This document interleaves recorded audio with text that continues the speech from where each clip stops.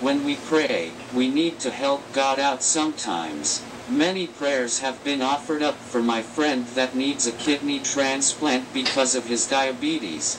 The Lord gave me a word for my friend, telling him that he needed to help God by losing weight so that he could receive his transplant. The letter of James says, "Faith without works is dead." Prayer is not some kind of magic wand.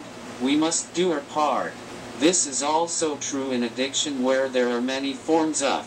Prayer is wonderful, but we have to do our part in kicking a habit.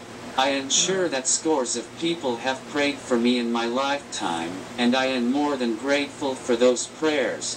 However, I wouldn't be as successful as today without working for it. Without tooting my own horn, I couldn't have written books if I didn't plug away at my old IBM typewriter for hours for so many years. I couldn't have painted pictures without a paintbrush attached to my head pointer. And I couldn't have been a consumer consultant for the now Tobii Dynavox manufacturer for 18 years, flying all over the country without damages to my wheelchair by the airlines that cared less. I am sure that many prayers were offered, but I had to do my part in taking the initiative. Yes, prayer is vital, and I am not undermining it at all.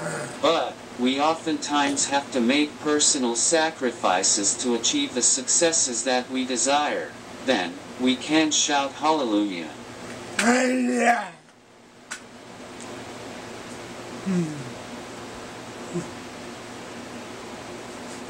Have a fantastic week, everybody, and let's do our part after prayer. Thank you for watching.